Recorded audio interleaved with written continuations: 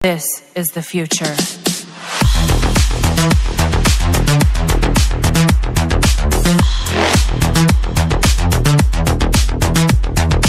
Evolution.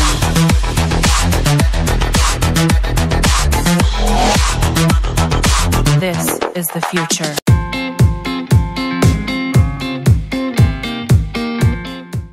Good morning, my fellow Kryptonians, and welcome back to my channel. So, the project for today, or should I say for the next few days, will be to close off my Palisades.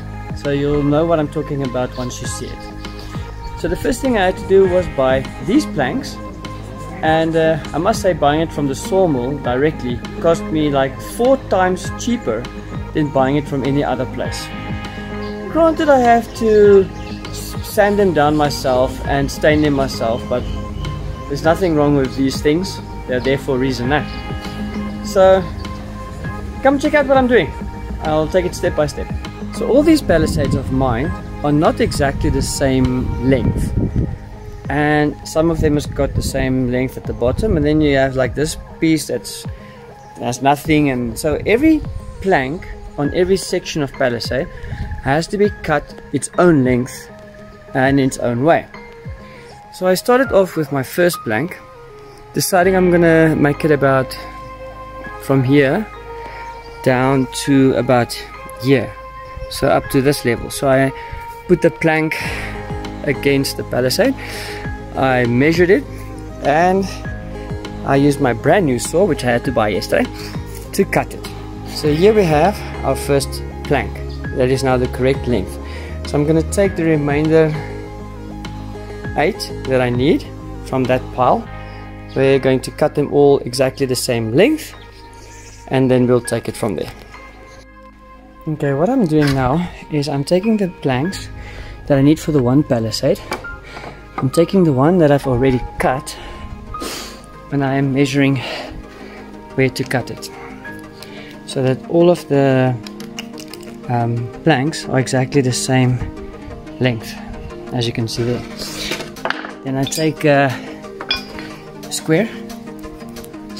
I take my square and I mark it like so, and then we're just gonna cut all of them in the same place to make sure they're the same length, and then we'll do the next step.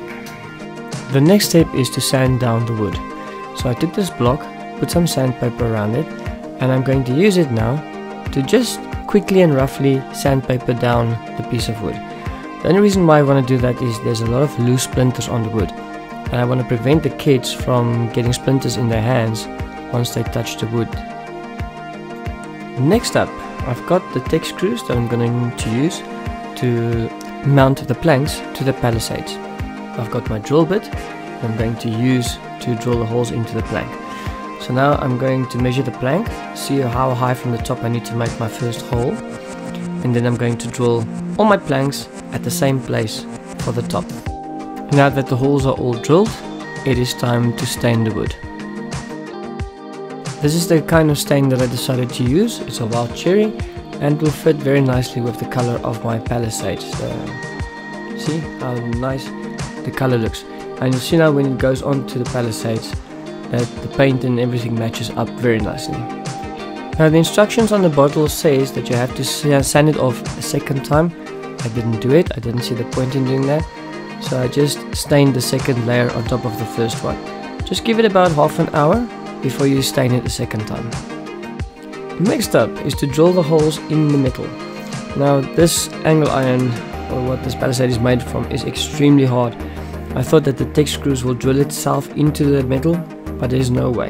So I had to get the drill bit and make holes everywhere, and then line them up with the holes in the planks and make sure that they're all the same height and level. So obviously going to measure now the distance between the poles, get the distance from the top to the bottom, get the center, punch them and drill them, top and bottom. After getting the center, I took a center punch and I punched the guide holes onto the metal, and then drilled all my holes until they were all done top and bottom. And here comes the last step, fitting all my planks in the spaces where they are needed. 4 days later, and this is the results.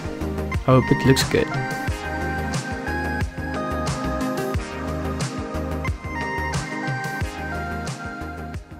The end. Now my new puppy cannot get out of the yard.